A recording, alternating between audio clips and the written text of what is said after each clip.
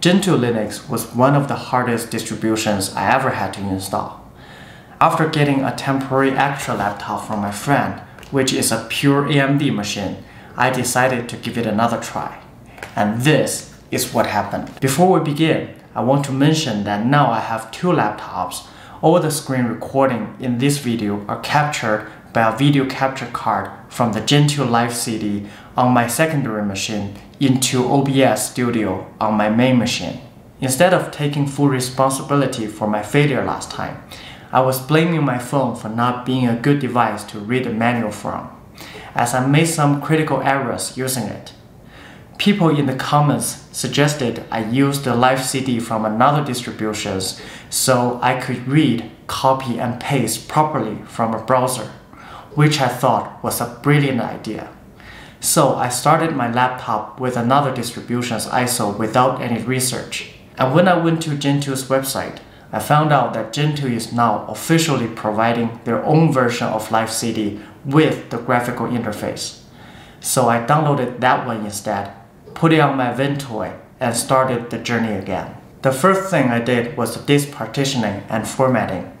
It is pretty straightforward like any other distributions. Starting from NixOS, I decided not to have any swap partition anymore.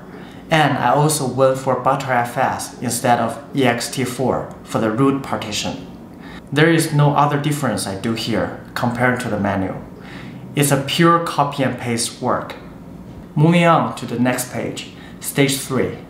There were two things that made me hesitate when picking up the Stage 3 package. The first one was to pick between openrc and systemd. There was this one person commenting on my last Gentoo video saying that, "Is that really what you can do after 10 years of using Linux?" Well, yeah, I failed miserably with Gentoo even with 10 years of using Linux. I was too ambitious that I wanted to change everything. Of course my result was crap. So this time I will try to be smart. So as a smart person now, the manual says that it is not as complete for systemd, so I just went with openrc. The second hesitation was I see that they have the desktop profile this time. Either I wasn't paying attention last time, or it wasn't there last year. But again, as an intelligent people this time, desktop profile was a no-brainer for me. Next, I changed the make option. Given O3 is no causing issue, I stayed with O2. Then I changed the job numbers to 8 as I have 16 gigs of RAM. After that, I changed the mirrors to Canadian ones, then the ebuild repository as well. I set up the DNS, mount the file system, did a web sync and sync. I made sure the right profile was selected again and took a deep breath and merged the whole work. Whew, moment of truth. With the whole work immersed as well as my dinner sorted out, I decided to soldier on. I did some configuration changes for the timezone and locale. I also went to ArchWiki to copy the Chinese locale here. And finally, I reached the kernel customization. Hey, I'm smarter now. So I didn't even look at the manual customization part this time and went directly to the genkernel. Well, joking aside, I did take some time to read the firmware section in the beginning of this page and install it before going forward. There were some hiccups after that. First, I cannot just install the genkernel. I found that I didn't install all the firmwares in need. There was a no source code error reported in the console. After some Googling, I found that I need to accept the license in the make file before I can install all the firmwares that genkernel needs. Then I encountered another issue, that genkernel wouldn't let me go into the configuration manual when I issue the make manual command. It is complaining that there is no Linux to execute under the folder of user source. I was spending around 30 minutes on this, and I was so into it that I forgot to record my screen. And it was eventually solved by going into the manual customization section and install the source kernel. After that, I can go into the genkernel's menu. Here, I promise I'm not customizing anything. I was just making sure that Btrfs was turned on before the compilation. After a good night's sleep and some procrastination, next morning I found out the compilation finished without any error. Then I started some final touches before the first reboot, mounting the root partition in FS tab. And for network, I directly went into the Network Manager setup page for the simplicity.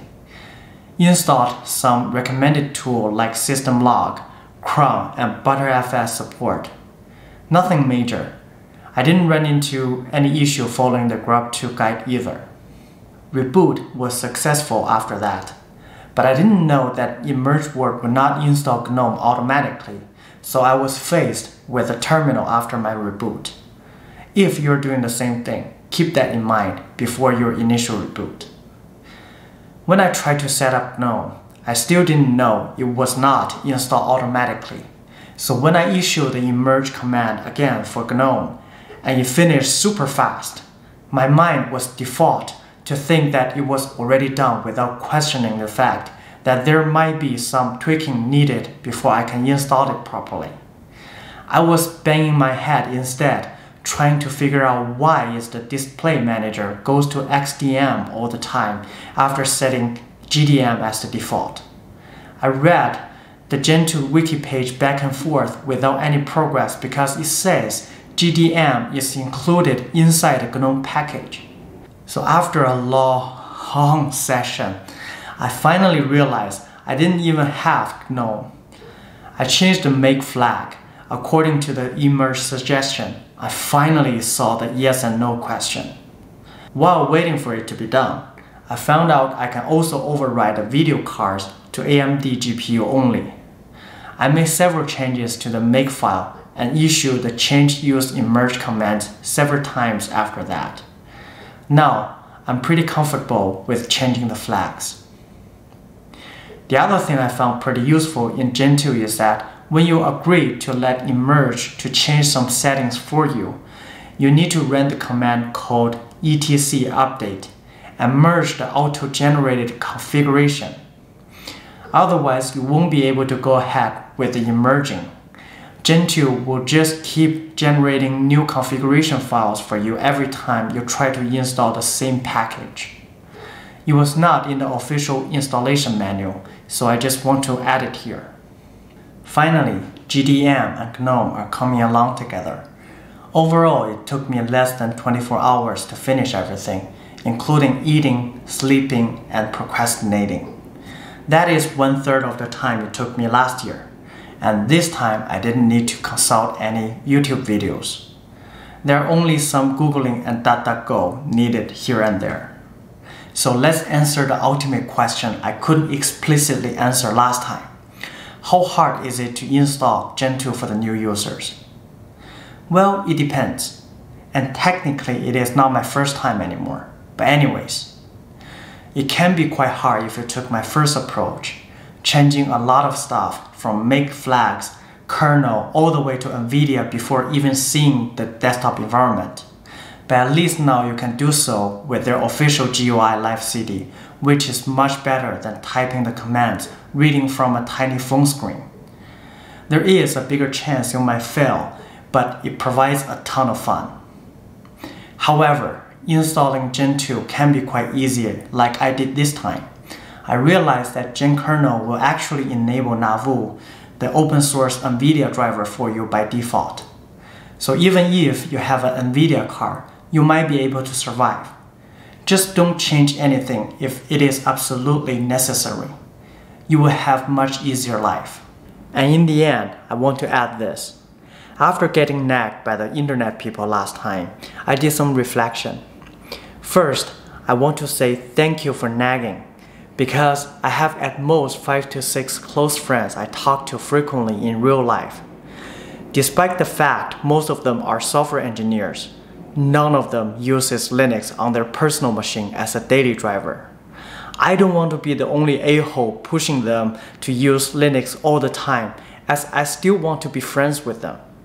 And here, I already have 500 subscribers, which means I have 100 times more people already to talk Linux with.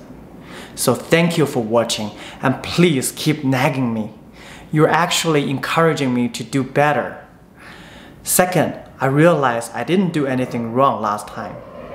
No one says you need to do everything in the default way the first time you install Gentoo. It is absolutely fine to tweak it and fail like me. The core thing with Linux is to have fun. Also, that users are free to do whatever they want to the system. Isn't that the thing you fall in love with Linux in the first place? At least it is for me. And finally, I realized in one of my favorite TV shows, Top Gear, not called The Grand Tour, that those three hosts have had years of experience with cars. They're still doing stupid shit on TV, and people love it. What I'm saying here is that people can never be absolutely right all the time. So at least let them have fun doing what they love. Okay? And that is all for this video. Thank you for watching. I'll see you next time. Bye.